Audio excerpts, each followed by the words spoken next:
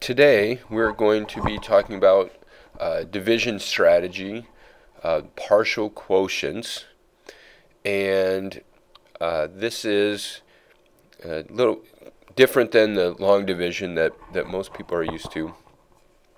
But before we start, we're just going to talk about division problems a little bit. The dividend is the number that is being divided, and then the divisor is the number that divides the dividend, and the answer to a division problem is called the quotient. Some numbers can't be divided evenly, and when that happens, then we end up with a remainder.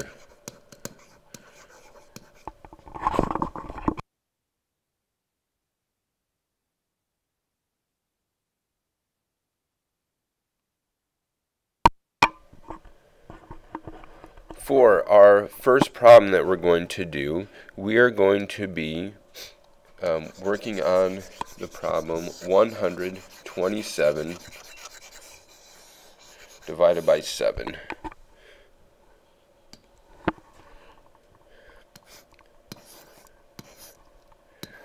I like to do these kind of problems on graph paper because it helps to make sure that we keep all of our numbers lined up correctly with their place value. So this is what you'll see typically on a division problem. For those of you who've never seen partial quotients, the next thing that we do is we draw a line, a vertical line, right here. And that line is going to separate the subtraction that we do from the partial quotients that we do along the side. It's breaking the problem up into different parts. Yesterday in math, in lesson 4.1, we talked about friendly numbers, and we use friendly numbers as a mental math strategy. Friendly numbers works well with this strategy as well. So if I was going to start with friendly numbers for 127, we're looking for a multiple of 7 that we can add to another number to equal 127. So I'm going to start with 70 plus 57. Now you typically not going to write this for every problem, but if that helps you, then by all means do that. So we're going to look at this first number here, 70. We're going to divide 70 first. And I know that because of the 70 right here, that there are 10 groups of 7, at least 10 groups of 7 in 127. So I'm going to put 10 right here. 10 times 7 is 70, and then I'm going to subtract. 127 minus 70 is 57. So now the next thing I'm going to do is I'm going to divide this number, whatever I have left, by 7. I know that 7 times 8 is 56. So there are 8 groups of 7 in 57, and that gives me 56. And I subtract, after I get my partial quotient, I subtract. 57 minus 56 is 1. 1 is less than my divisor, so that means I'm not going to do any more dividing, and I have this remainder of 1.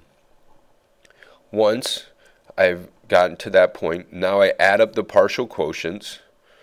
So 10 plus 8 is 18, and I have this 1 left over.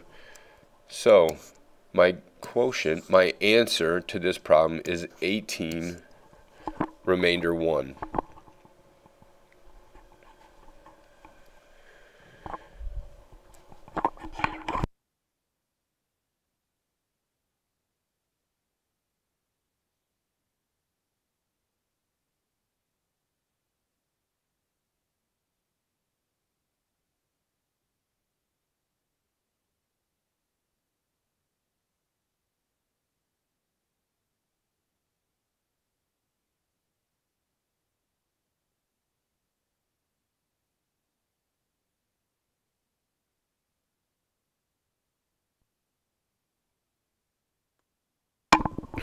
unfortunately I can't pause with this program. So let's move on to another sample problem. And I'm going to do 1010 divided by 6. So I've got my division problem written out. Now I'm going to add my line to separate the subtraction side from the partial quotient side. There are so many different choices to start with, but you always want to start with the friendly number. And that friendly number is going to be different from person to person.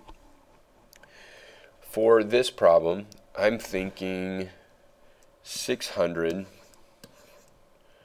plus 410 as my numbers. So 600 is going to be my first friendly number that I use. So I know that there are at least 100 sixes in 1010. So my partial quotient 100, multiply that by 6, and I get 600. Then I subtract.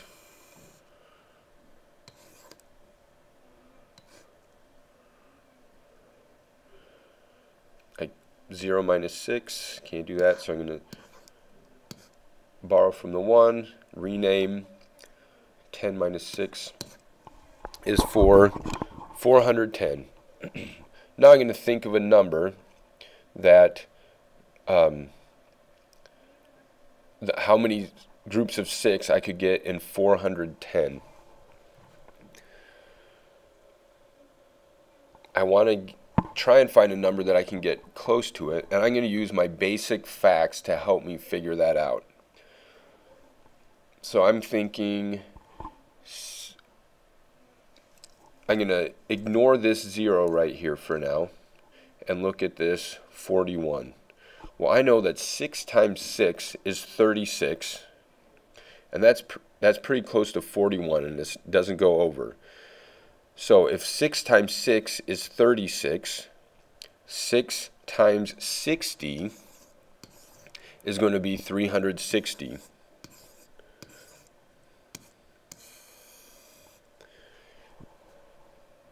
Now I'm going to go ahead and subtract.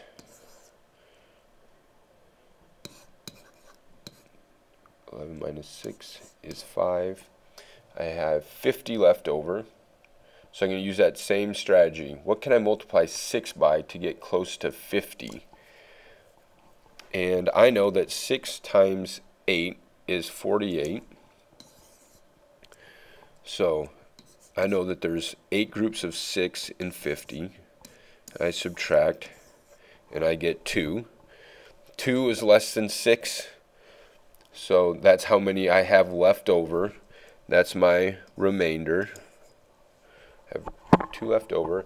Now I'm going to add up my partial quotients. 100 plus 60 plus 8 is 168, and then I have 2 left over.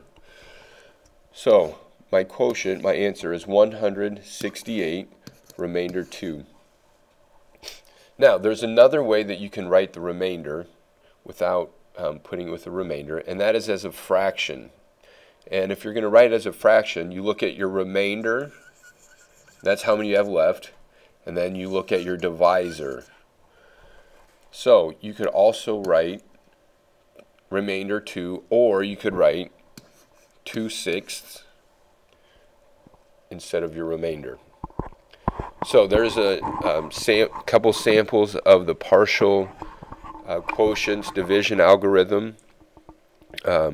Lesson 4.4 introduces another strategy to this, and so you can look for that in the video for lesson 4.4.